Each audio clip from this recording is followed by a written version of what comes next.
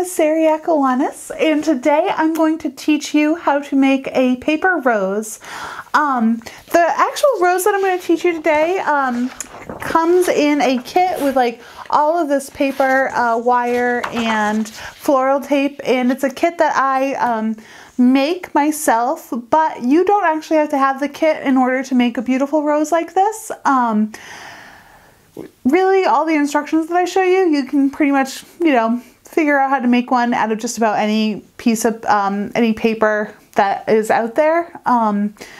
It really is universal, like the folds and all that kind of stuff. It's totally universal. So in this video, I'm going to show you how to make the roses that come in my kit. But like I said, you really don't need the kit to make it. I really just want people to make beautiful things because I think it really is just a wonderful feeling that I want to share with everyone, how to make something beautiful. And these roses are for sure beautiful.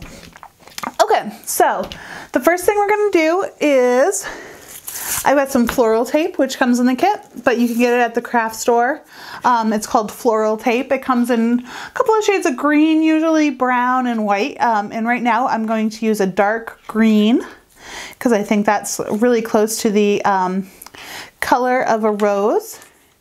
And so to do this, floral tape is super duper weird. It has absolutely no stick at all. And the very mild stick that it does achieve is achieved by stretching it. So to cover a piece of wire in floral tape, it's an act of stretching it and rolling it, just like that. Stretch and roll. And we're just gonna give this 2 coats of tape just to kind of bulk out the stem a little bit. There's nothing, I think there's nothing worse than seeing a really beautifully crafted flower and then it's just like this thin little scrawny stem. Like you can tell that that's a fake flower, and I mean, not that mine is like the most convincing in the universe, but I try really hard to maybe make it one of the top 10. And the key to that is making a nice thick stem. So I actually put 3 on there, which is a little bit, you can do 2 or 3 depending on what you want. And I'm just going to set that stem aside for now. And in the kit, you're going to get a piece of paper. In the kit, it's actually going to be folded in the middle, but I didn't fold this one because it actually was never in the kit. I just printed it out. And 1 sheet equals 1 flower. So that's pretty easy to, and I'm just going to set this. Actually, I'm going to set this over here. And now what we're going to do is, you can see on the strip, there's a little template right there. And the template, you just want to accordion fold this strip of paper really flush to that template. Try to get it as close as possible, because the closer you get to that actual template, the more petals you'll get.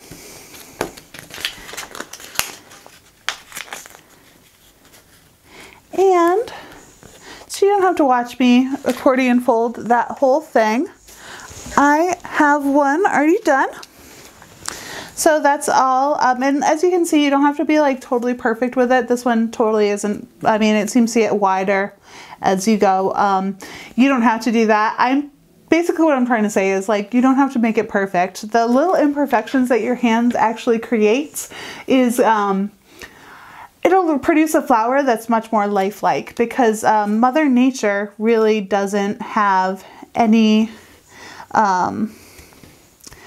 set template either. So each little variation that you create will be better than if you really stress super hard about cutting it out exactly on the line or anything like that. So for this one, I just cut the top of this, and you can see there on this way. Yeah, so I just cut the top of that, and we're leaving the rest intact so you can open it up like that. And now I'm just going to cut some slits right in between each of these petals. Just like that. And I always like to leave a little bit of white on the bottom of the petals. There's definitely plenty of white in between the strips of color, which are going to make up the body of the petal. But these, I like to leave a little bit of white. It makes it a little bit easier to deal with, not deal with, a little bit easier to handle. And then you make sure that all that color gets showcased. And then not very much of it will be hidden in the glued on parts. So now I'm just going to roll this up. And what I actually like to do is start my roll a little bit loose. So I want it to be really tight at the end, but the first time I go about it, it's not going to be very, like, that's way too loose and gross. And I mean, not gross, but like a little bit. So now I'm going to go back in the opposite direction and look at how much more nicely and tightly you can get it the second time. So I like to do that actually 2 or 3 times, and so you don't have to watch me do all that. I have one already done. So I'm going to unroll this, and I'm actually going to section it out in little sections of 3 or 4. So you've got 3 there. I'm going to do another one, 4.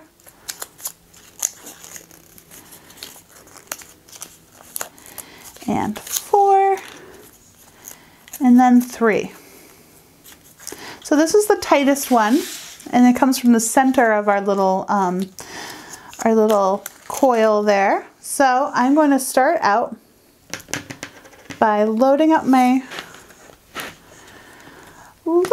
brush with some glue. And I really like these foam brushes, but you can use any kind of brush. And the brush and the glue and this little metal cup don't come in the kit, but just about everything else does. And you can use any white glue. I am partial to a pH balanced white glue, but you can use Elmer's or whatever brand you want. It doesn't matter at all, just as long as it's white. So I put some white glue down at the bottom, and then for this very first one, I'm really gonna just cover this first petal with a bunch of glue. And that's so it stays a nice strong bond.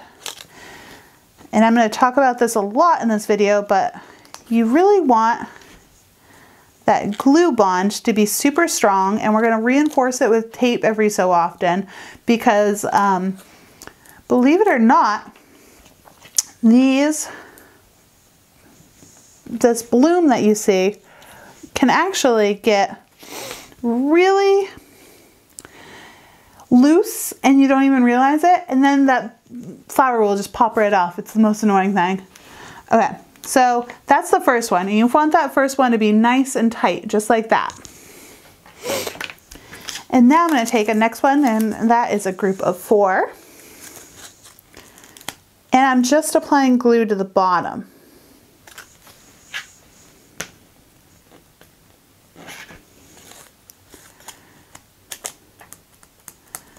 Just like that. And now on this one, we want this to be a little bit, just a little bit looser than the next one, because we want it to feel like it's blooming. And the way you get that is just kind of scrunch them up a little bit. Don't be too dear with it. Be like a little bit loose and just like that. And then just give it a couple of pinches and hold it at the bottom, just like that. Really squish it at the bottom, because it's not going to matter. It's going to get so covered up with other petals that we really just want this center part to look really nice. But we don't necessarily need like the bottom part to look nice on the center of the rose. So you just keep on doing that, slowly getting like looser and looser with it as you go. And I have this one already done, so you can kind of see what it looks like at the end. And I secured this with a little bit of floral tape right at the, right there, just to, as like a way to connect these to this and back up, just to give it a nice layer so it's secure. Because like I said, these blooms, if you don't do that, will pop right off, and it's very frustrating, especially if you've worked like 40 minutes on a flower and then it's just a bloom and not even on a stem anymore. Okay, so the next step will be to, oh, you know what? Here's my paper. I'm going to take back out our sheet and cut out the second strip. And just like we did before, we're going to accordion fold that, and so you don't have to watch me accordion fold it. As you can see here, I have one already done, and it's nice and flush to that template. And like I said before, the template is just a suggestion. You don't have to cut it out or fold it just right, but the closer you get to that template when it comes to accordion folding it, the more petals you'll get. And that's really the only difference. So I cut that again, and again, we're just doing the top part. And now I'm gonna cut a little notches in there, and that's so that they have a little bit more room to live and be where they wanna be. If you keep them really tight like that without cutting out those notches, it can be a little bit harder to work with. So now what we're gonna do is we're gonna fold it like that. And then we're going to nestle our thumb up in there. And then we're going to just press down and give it a little bit of a rub, just like that. And just, you're going to have to like give these a couple of tries before you get like the 100% handle of it.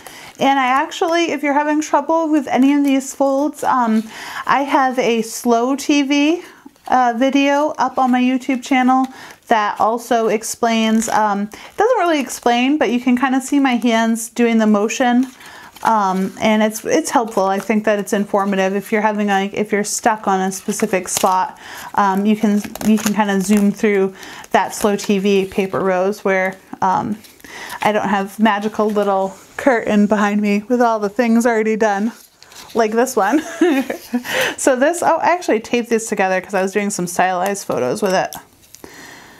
But don't tape them together. It's like not a thing. That's just what happened with that one because I was because it's awfully pretty like that. I think so. So I took some pictures.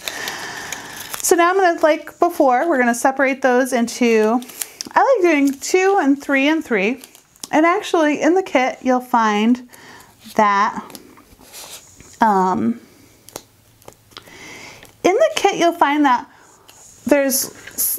the kit makes a dozen, so there's 6 of one size and 6 of another size. And it's like a very small difference, but it will produce one flower will be slightly smaller than another flower. And that's just because I wanted it to look more natural. So I included 2 different sizes. So now I'm just gonna wrap that around just like that. And you don't have to be too dear with it. You do want it to position it so that it's maybe just a little bit above your last row of petals, or that tight little center of the bud that you just made.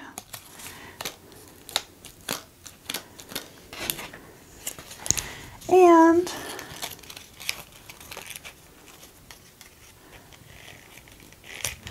just like that.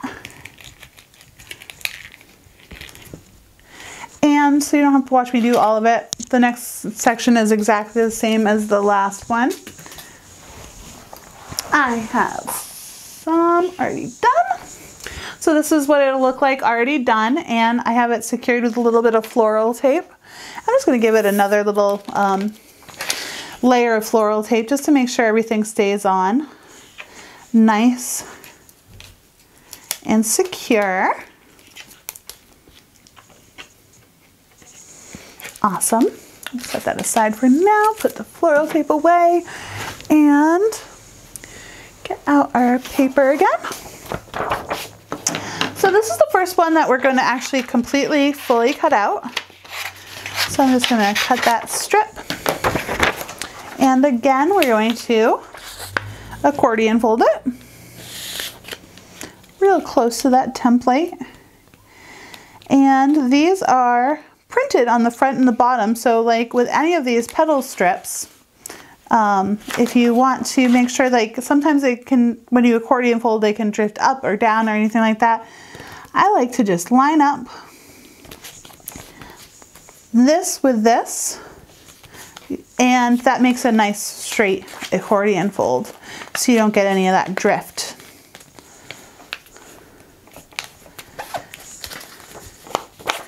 I guess I'll fold this whole one for you guys.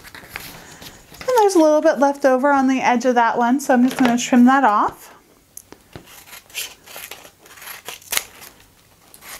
Just like that. And now I'm going to cut that out. And like I said, this one gets cut out entirely. So the last two remain strips, but these are going to actually be individual petals.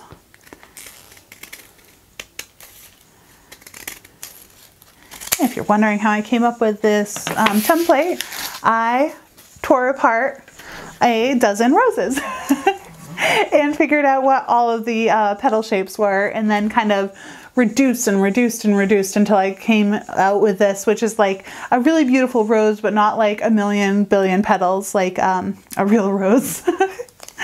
Okay, so now what we're gonna do is we're gonna take this petal and we're gonna cup it just like that. So you can kind of see, like, just like that. Now we're gonna nestle our thumb into that petal, okay? And then there's a little tent that happens right there. And what we wanna do is press down on that tent while simultaneously letting go with this hand. And look at how perfect that is. Okay, this does take a little bit of getting used to, so definitely practice. You have lots of petals that this kit makes, so don't worry if you rip a few petals before, because if you don't let go simultaneously with this hand like that, while you're pressing down on that tent, the petal will rip. So just take some practice. You'll get the hang of it, I promise. It's way less complicated than it seems. And so you don't have to watch me making a million petals. So now I have all of the petals already folded for us. So I am just going to add a little bit of glue right over here to the stem. We just want it right there at the stem. And then when you add it to your stem, so like I just put glue right there, and now I'm just going to add it to there, and I want the petal to come up so that it's a little bit higher than the bud that we just made, so just like that. And I want it to overlap, so I have this one already started, and then I want it to overlap a little bit just like that. So you keep on adding the petals just like that. And I have one already done, so you can kind of get a feel for what it looks like. And that's, see how all these, and now at this point, if you want to, oh, oops, I forgot to put this on. I'm sorry, you guys. I forgot to put on my microphone. I hope that wasn't weird. My camera actually ran out of battery, so I'm not sure if that last cut ended up being smooth sailing or not. But okay, so now I'm just going to take a little bit of floral tape, and this is totally optional at this point because we put the floral tape to secure it all on the last two strips. So for this next one, if you want to do this, you can. If you don't want to do it, but since I haven't shown you how to do it with actual petals on there, because it's a little bit trickier with petals on, so I'm just stretching it and twisting it just like that, just like before, but it's a little bit harder because as it becomes bigger, it just gets a little harder to manage. But it's definitely doable. So just like that. I just wanted to show you guys that. Like I said, on these outer petals, that's absolutely optional. I like to do it just to have the security to know my bud definitely isn't going to pop off. You do have to do it for those first two, but you don't have to do it all the time. And now I am going to, oh, I guess so. So this is the next strip. And as you can see, there's a little bit of extra right there. And if you want to trim that off, you can. If you want to have a little half petal, that's cool too. But this is just the next strip on the sheet that I accordion folded, just like all the other ones. And now I'm going to cut that out right on the template. And like I said before, you definitely don't have to cut it right out on the template, and your flowers will actually be a lot better if you don't cut it right out on the exactly on the template. Use the template as like a suggestion. Definitely it's going to be the right size and shape generally, but don't stress out about it. Crafting should be fun, not stressful. And now for this one, I'm just going to roll that top up a little bit. Just like that.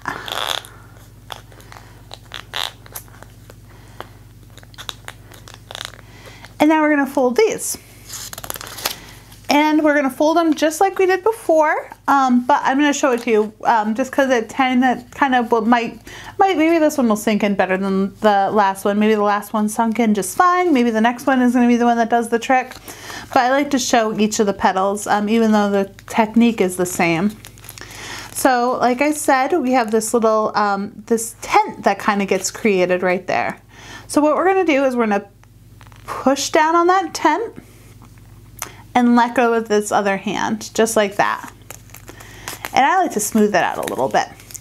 And you might be wondering what happened to that curl that we put in. Why would you put in that curl? And I'll show you once we get all of them. Once we get it on the stem, I'll show you that that curl is not gone forever. So I'm just gonna load up my brush, a little bit of white glue, and I just want that, you know, trunk of the petal to get a nice coating. Not too much, not too little, just to kind of go to the log zone. And now I am going to position that just like that. And you can make it, you know, a little bit lower if you want, a little bit higher. It's all about what you want. I definitely recommend experimenting.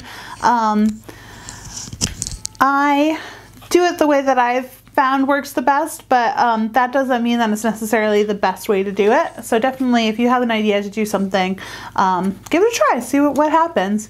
And now, because we put that curl in, we can curl that down a little bit if we want to. So, and that's going to influence how big the bloom gets. If you leave the curl up, and I like to have like a bunch of different variations, so like some of the buds are really nice and tight still, and some of them are blooming out, and that's just kind of reminiscent of like what actually, you know, naturally happens in a bloom. You know, not everything is the same, like I say. So here's a bunch of them already folded. You get a bunch in one stack, so let's put on one more, just so you can kind of see what the overlap should be like.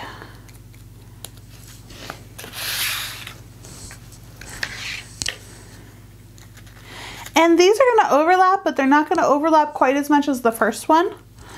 So just kind of almost touching. And then if you want to fold that out, you can play around with it, see what you like. And now we're going to add, so I have them. So here's one already all done, and as you can see, I just left these nice and tight. So actually, if you wanted to stop here, you totally could. And that could be interesting too. You could put those extra large petals that I'm going to show you next on another one. So one's extra big and this one's nice and tight and cute too. And all together they all make a beautiful bouquet. So definitely go with your gut and see what you feel. I think that crafting is definitely one of the safest areas to start listening to your gut, because the worst thing that's going to happen is you come up with a craft project that no one sees, but you still had fun making it. Or the best thing that could happen is you come up with a crafting project that is so amazing that Pinterest melts down to behold your crafting superiority. So there's always that too. I have yet to experience that particular pleasure, but you know, I think crafting is a really beautiful way to indulge in a little bit of self-care and get something pretty cool out of it at the end. So this is the last one out of the petal sheet, and those are the largest ones. And we're just going to cut those out.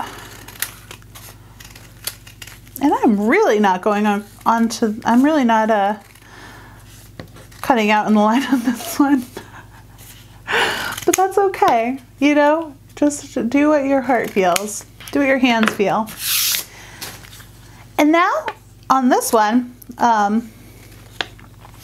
actually ended up not making a full petal, so I'm just going to go in and just kind of trim off those sharp hard edges, and that's going to be just fine for another petal on there. So now we're just going to roll these just like that, and roll this one just like that. So we're going from both ends like that, so it makes kind of like a spade shape almost. So it goes from a heart shape to a spade shape like that. And now one more time, oh, that's the little one. I want to show you how to do it with a really big one. So now what we're going to do is, just like before, we're going to fold that, nestle your thumb in, and there's going to be a little tent that happens. You can kind of feel that little tent.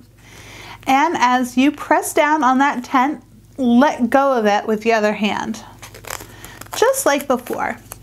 But it is a kind of tricky move, so it definitely is worth showing it to you 3 times. 4 if you count those pleated petals. And now we're just going to add a little bit of glue to the stem there, the stump of that petal. And we're going to add it right to our stem. And there aren't very many of these petals. You will get 4.5 or 5 of these petals. So you really want to kind of distribute them pretty evenly, and be careful because they can, you can accidentally not get full coverage. And here are the rest of some ones that I already made. Oh, you know what? I totally forgot a step. With these big petals, something that you definitely want to do. I didn't do it to that one. I'm sorry. I'm sorry. I messed up, you guys. Ah. So because this petal tends to, it's going to be on the outside, and maybe these pleats aren't necessarily like the smoothest, coolest looking things, I just like to take a regular spoon and rub that outer petal, and that's going to make it nice and smooth. And actually you think, oh, but that still looks really wrinkled. If you actually look at it, you'll see, like if you look at like a real living rose, you'll see there's a little bit of wrinkling at the base of those petals too. So we're going to add that just like that. Awesome. And now we have some already all done, and we are almost all the way done. But what we want to do now is do this green part. So basically for the green part, you're going to take one strip like this. You're going to roll it like this, okay? And because it takes forever, and I don't want to show it to you necessarily, and if you want to see it, comment and I'll make a video for it and I'll add it in. But now we have it all cut out, and we're just gonna roll it just like that. And depending on how much you roll it, it's gonna give it a different look, a little bit of different flavor, which is always nice. Variety is always nice with these. And now we're just gonna add those on. And you can add these on with floral tape, or you can use glue. It's totally up to you. And it usually takes about 3. So I did one with glue, and now I'll show you how to do one with floral tape.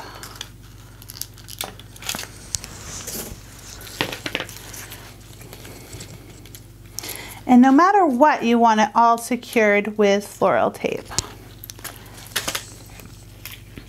at the end. And one more just to fill in that little spot right there. Sorry, my camera is giving me a very stressful, I'm almost out of battery vibe, so I'm gonna pick up the pace a little.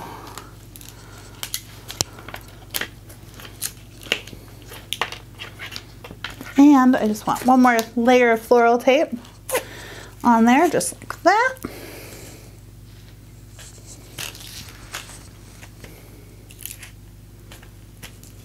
Perfect. And now, as a final step, I have this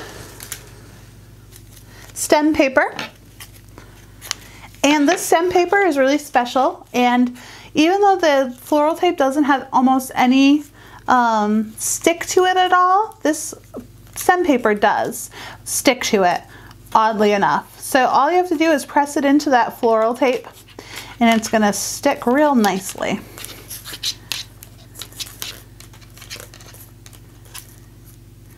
And then you would continue putting on that floral tape, but because I am worried that my camera will die almost before I get everything all done, I'm just gonna give this a quick coat of glue and let that dry for a few hours to overnight if you want to, and that's it. So thank you so much for watching me. You can follow me on YouTube, on Instagram. I am Yakawonis, Y-A-K-A-W-O-N-I-S. And thank you so much for watching. I really appreciate it. And let me know if you have any questions. I'd be happy to answer them. Leave that down in the comments and I'll check it and answer your questions. Thank you so much for watching. I hope you have a great day.